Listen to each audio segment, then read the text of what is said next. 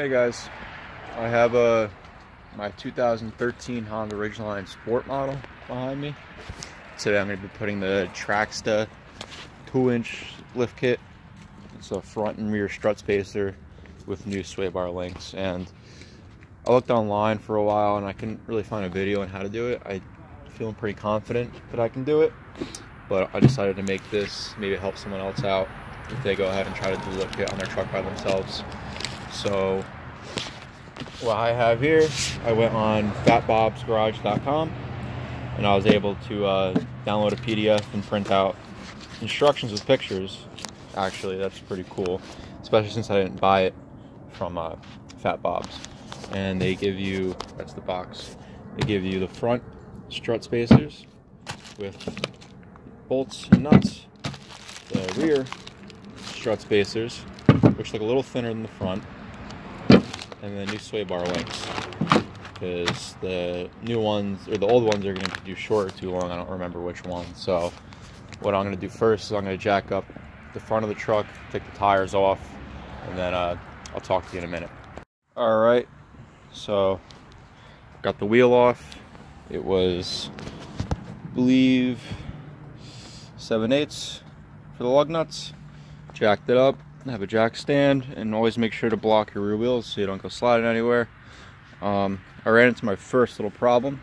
I have a 3/4 inch set just for that, and it's in standard, and I believe it's a metric size because 1.5 is the closest thing I have, and that doesn't fit too good, and I don't like that. I feel like I'm going to strip that out and we're going to have issues. I also, if you noticed right here, that little gap, this was punched in, and I guess it locks the nut in place. I took a hammer and a flathead screwdriver and I straightened that out just so I could turn it. But what I think I'm gonna have to do now is I'm gonna punch that back in, and then I'm gonna get a separate jack to support the bottom of this. And once I unbolt the strut, I can, controlled let it down slowly, because I believe you take that out just so it doesn't drop and rip the CV axle out of the boot, and I'm gonna get a lot of damage if you do that. So for right now, I'm gonna get a jack to put underneath the lower control arm, right by the ball joint. I'm gonna jack it up a little bit. I have to take this bolt out right here, just so this line doesn't get kinked up anywhere. And I'm probably gonna take some rags and lay them on top of that rear motor mount, and right here where that CV boot is, because I don't want, if anything happens, I don't want to rip this boot or that boot, because then that's another $100 that I have to spend, and I don't want to do that. So jack it up, take that bolt out. I'm going to go up top, there's plugs, and I can unbolt this strut and let the whole thing down. So I'm going to do that and I'll get back to you guys. So took the sway bar link off, and that was definitely a big pain in the ass. This truck's relatively new, only 5 years old, but fucking Jersey, it was from PA and I'm in Jersey, so the Rust Belt. So this one I try to drill out because they have a little Allen head in it that you can put a Allen key in, and it's a 17mm bolt nut on that side. It took me almost 2 hours to get this off. I tried drilling it, and eventually I resorted to little propane heat, which doesn't work that great. So that's how I got the top one off. The bottom one I was trying to do heat, but it wouldn't work. So I took a hacksaw blade, because you can't get a full hacksaw in there, and I cut most of the way through the bolt, and then I just applied very heavy pressure with my ratchet, and I was able to snap it off. So that's done. I took the brake line mount off. That's a 12mm bolt, and since I don't have someone here to help me lower it down, or I don't want to damage these CV axles, the boots, I have a jack set up underneath the lower control arm where the ball joint is.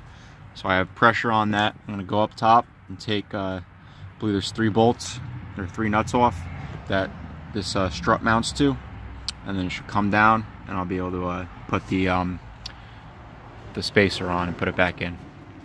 Upper strut mounts are right up here. This is the wiper cowl right here, and there's 3 black plastic plugs on top. I just use the flathead screwdriver.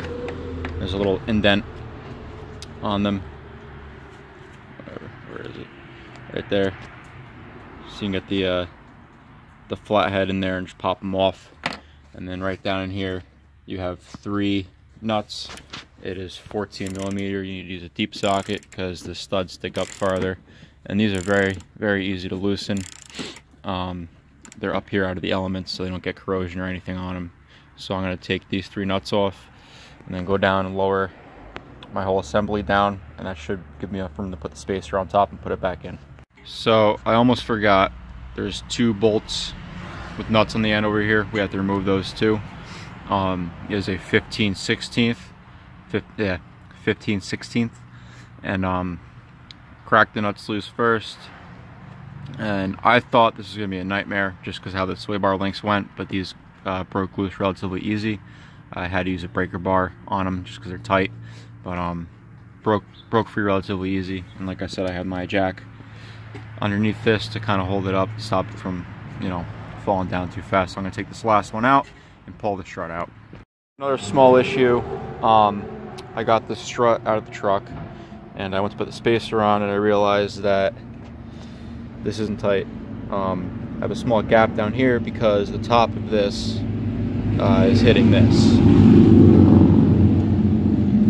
So I went on Facebook and I made some posts and people got back to me like right away, which is why I love the internet and Facebook and the ridgeline groups and stuff online. So I'm just gonna cut off the top of this so it fits better. I wasn't 100% sure. I just wanted to see if anyone else had the same issue. So I'm gonna cut these points off on all 3 of them and then mount this.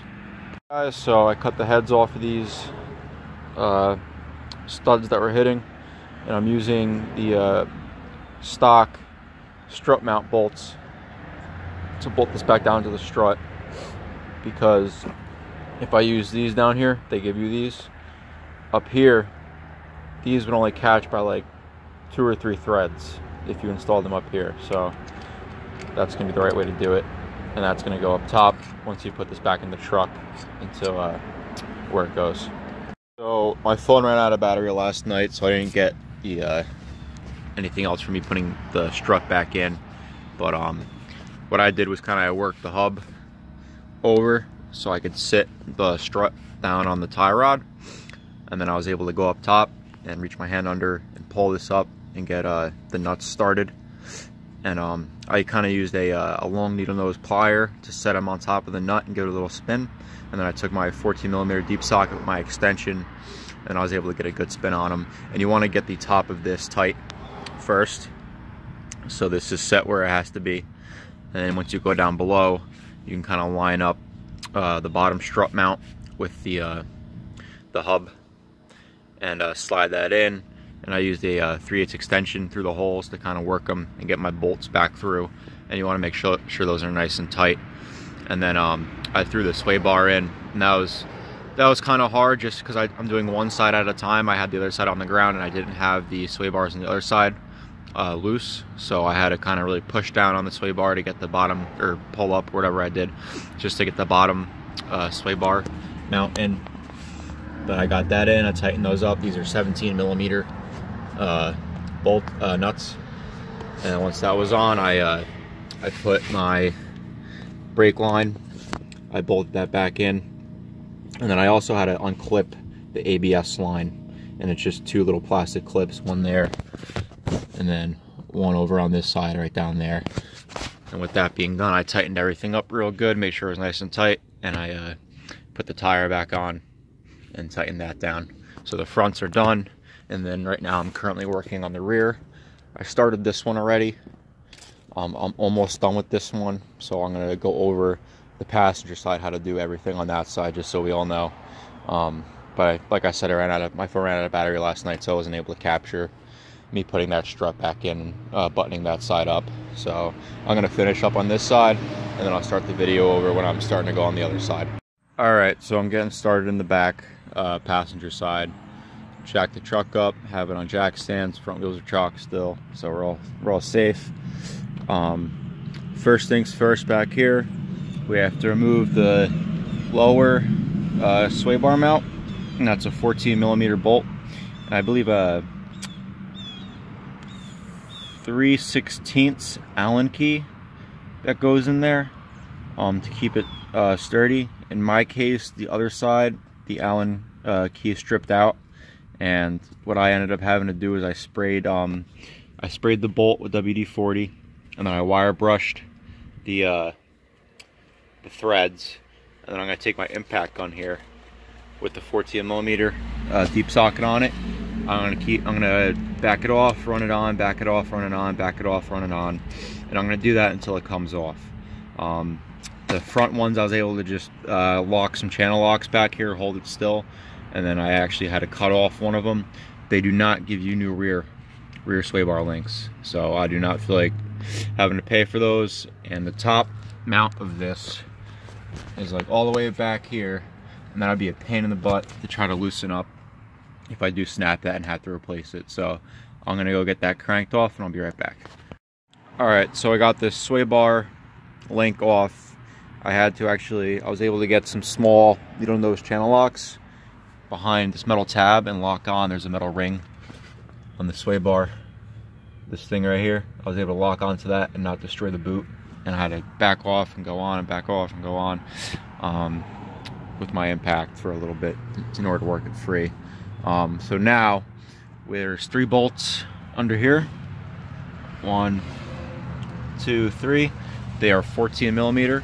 Those have to get loosened, taken out, and then there's a bolt down here which holds the strut in to this lower control arm.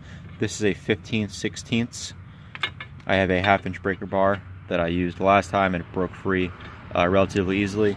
And then over here is this bolt, and that's a 7/8, and that holds the lower control arm to this whole assembly, this knuckle right here. So I'm going to take all this out and I'll get back. Alright, so I got those 3 bolts out. I took that bolt out, and I took that bolt out. This, you have to get like a pry bar and get it right behind here and pry that off, and this should just pop right free. I know this whole thing's loose, and in order to get this out of here, what I did on the other side was I pulled this, pushed that all the way up. With my right arm, I held the strut up to where it's supposed to go, came down here with my left hand and pushed that down and took the bottom out first, and I was able to get it out. I believe the bottom is a smaller piece than the top, so it's easier to get the bottom out first. So this is going to come out, and then the new spacer is going to get bolted up into here, and when the strut goes back in, it's going to do a 180 and be facing the other way. So alright guys, so I took the strut out, I put this spacer in. This gets bolted up with the stock bolts that came out. I tightened this first, so I made make sure that was tight, and then I slid the strut in the same way I got it out. I kind of lined the top up, pushed the control arm way down, got the bottom in, and I was able to pull it up and align it with the holes, the studs in the spacer. And then I threaded those the nuts on and tightened all that down, and that everything up here is a 14mm. And then came down here and I put this bolt back in, and it's easier if you have a jack and you can jack it up and kind of push this in and out. And I took a 3/8 extension and a screwdriver, and I lined it up in there. I was trying to pry the eyelet over, and then once you get it lined up, you can just push the bolt right in. And I hand tightened it, I didn't crank it down. And then over here, same thing with the jack.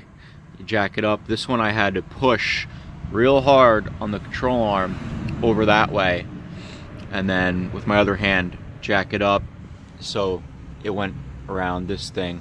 And I still had to use my hammer and a pry bar, and once I got it kind of lined up, it wouldn't go down further, so I pounded over here with the hammer to kind of push this whole thing down into it. And then once again I used my 3/8 extension and a flathead screwdriver to kind of pull it down and get it lined up to where it's supposed to be. And these are just not hand tight, but I didn't tighten them down with the breaker bar yet, but everything up there is done. So I'm going to crank these down, put that sway bar link back on with the a 14mm nut, and then this side will be all done. All right, guys, and that is the finished product. Up next, I'm gonna go. I have to get an alignment done, just because the front spacer throws everything out of alignment a little bit. So always a good thing to do. And while I'm at it getting the alignment done, I'm gonna get some Cooper AT3 all-terrains. I think I'm gonna go like 265, 60 R18. I know I can fit bigger, but I really don't want to. I mean, this gives it a nice stance the way it is. So I don't want to have to cut welds to make the tires fit or have any rubbing issues or anything like that. And I still want to keep a little bit of the good gas mileage that I get with it. But so that's all done. The Traxxta kit was pretty straightforward to install. The instructions from Fat Bop's Garage helped a lot as well to kind of put me in the right path. I'm not a mechanic. I'm mechanically inclined, and it took me about, I guess, 12 hours, including filming all of this for you guys. It would have been quicker if I didn't live in a rusty or a salty area where I had to fight with corrosion the whole way through, because the sway bars definitely added like 2 or 3 hours, maybe 4 hours on top of, you know, what I had to deal with. So if you're in like a southern state, then it's going to work out better for you, and you should be able to get done within a day. But I did it all by myself, basic hand tools, an air gun, and an electric impact. It was the only, you know, thing like that I use, but it's a basic toolkit is what I had, some flat bars and stuff. So hopefully this video helps somebody out. I know it would help me out if I watched this first. But well, thanks for watching, and let me know what you think in the comments. Thank you.